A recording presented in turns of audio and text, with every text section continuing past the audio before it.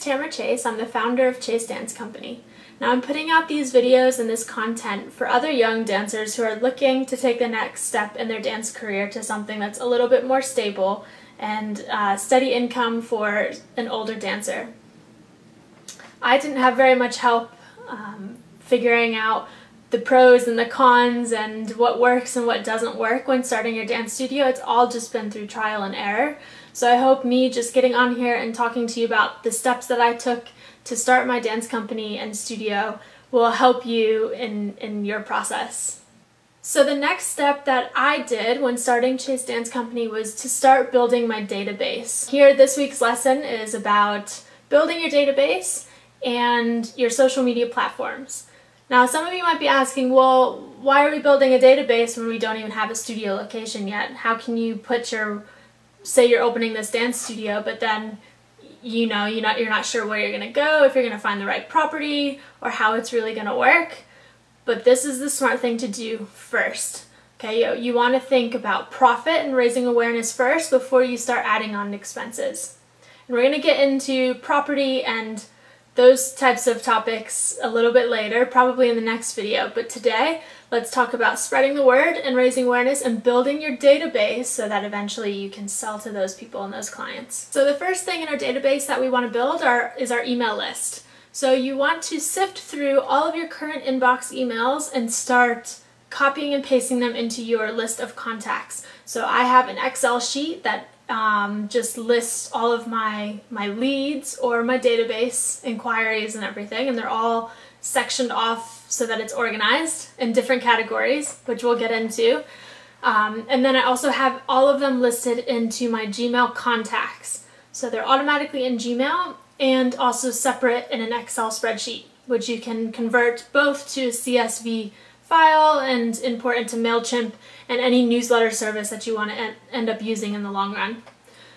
So what we're going to do first is we're going to sift through all of our current emails that we have that is anything discussing dance, okay? Dance classes, any workshops that you've given and you've connected with people, any business networking events that you've connected with people. Start taking down all of those emails from your inbox and start listing them in a nice Excel sheet.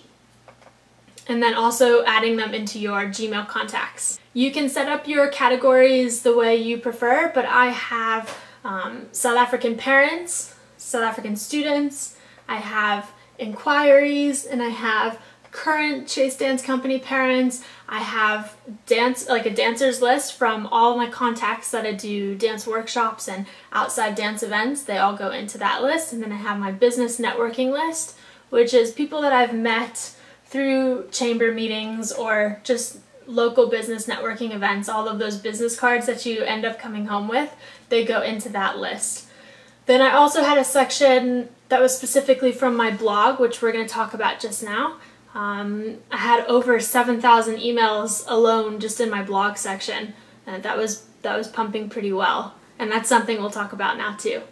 You want to make sure you're always asking for people's emails after you meet them. Everywhere you go, anywhere you go, if you connect on a dance-related level or you think that you can add value to them, they can add value to you, swap business cards and get their email address to add to your database. You can also look at list brokers online. I have not done this yet, but it's something that I'm looking into right now.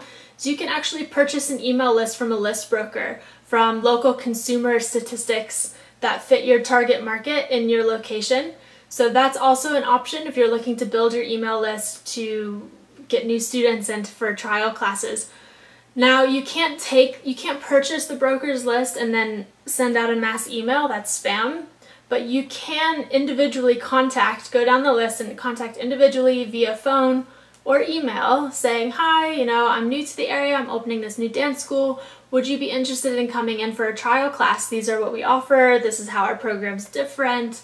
So you can go down the list individually and contact each person, which is not spam. That is ethical and legal. So this is something that I'm looking at doing right now, and it's also something that can be outsourced. You don't have to sit there and do it all yourself. That would be really time consuming, and your time as the business owner is much more valuable than going through leads and trying to get trials through your door. So definitely outsource that step if buying a list through a list broker is an option that you're considering. You can also have a landing page on your website, which is something that we have. So if you want, for an example, you can head over to chacedancecompany.com and have a look. We have a little bottom box on the right bottom hand corner stating to come in for a free trial class. Please enter your contact details and we'll contact you with those details to trial a class. So that's the most common example for a dance studio, is to offer a free trial class in exchange for their details. You can obviously come up with another offer if you would like, or if you have a different idea, go for it. But that's just something simple that a lot of dance studios do have, and it just keeps track of who's coming to your website, so you can keep all of those metrics and statistics to help you with your Facebook ads and your target market a little bit later when we get into social media boosting and ads. Speaking of social media and ads, another way that I build my database is to actually Facebook message people that I don't know.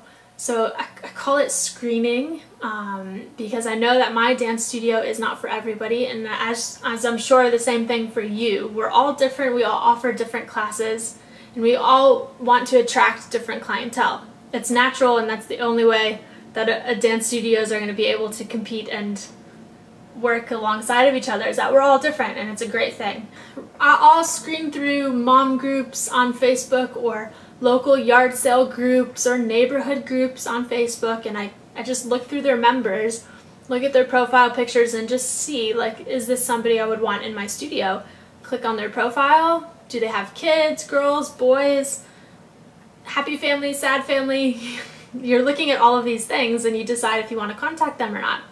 So I've had pretty good success with this, so I have to say it's worth sitting on your computer for a couple of hours sending out these messages to people to get even just 2 to 3 loyal, lifelong clients of yours. So back to the email. We started wandering a little bit astray there, but back to the building your email list. You can also have lead gen boxes made and put at local businesses in your area. So you can have your nice lead gen box with index cards. We can have an offer on it.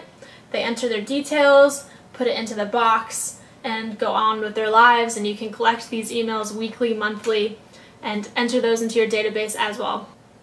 You can use these emails for clients for future classes, for online videos, educational material, something that's going to add value to their lives, and hope that in some way these people become your clients. But for now, you just want to build that database and add value, add value, add value. So you have your database, you've now approached people saying that, yes, we are opening this dance studio, would you be interested in receiving more information from our newsletters and coming in for a couple of trial classes, right? So they now know that you're opening a dance studio and they're aware of what's happening. Next, you want to start your social media. Social media can be really overwhelming. There's so many platforms that a lot of people don't even know where to start or what to do. But I can tell you where to start. Your target market is going to be students and parents, both. Mostly parents, because if you're a new dance studio, you really want to focus on starting with your group first, because those are going to be the ones that are going to grow with you and become lifelong clients with you. So we're focusing more on pre's, and they're obviously way too young to be on social media, so you're going to be targeting their parents. And we need to find out, where do parents hang out on social media? Obviously the most common ones are Facebook and Instagram. That's a no-brainer. Pinterest, there's a lot of moms on Pinterest. I don't think too many moms are into Snapchat yet, or Musical.ly. Nextdoor is a really great app for community moms and local happenings. So I would say what you want to do is you want to find the social media platforms that you know how to operate, that you feel comfortable with, and start building your profiles. So Facebook, Instagram, and Pinterest. Those would be my first 3. If you're feeling ambitious and you can handle 4 social media platforms, then I would recommend Nextdoor as well. You want to be careful not to have too many platforms where you're feeling overwhelmed and you have terrible online presence. Rather focus on just 1, 2, maybe 3 platforms where you can have really strong profiles and a really strong presence and conversion rate with those social media platforms versus being scattered all over, posting once every month, yeah? So focus on 1, 2, 3 maybe, social media platforms. Start building your profile and raising awareness about your dance studio and what you are planning to offer to your community. So that was a lot of information and different steps in such a short time frame. Please feel free to just rewind, go back, and re-listen to get all of those details on building your database, categorizing your database, and starting your social media platforms. This is your next step for starting your dance studio. Next week, I'll be back with you talking about your location, which is also going to be really important, and that's your next big step, is finding out where to start your dance studio. So I will see you next week on how to start your dance studio from scratch.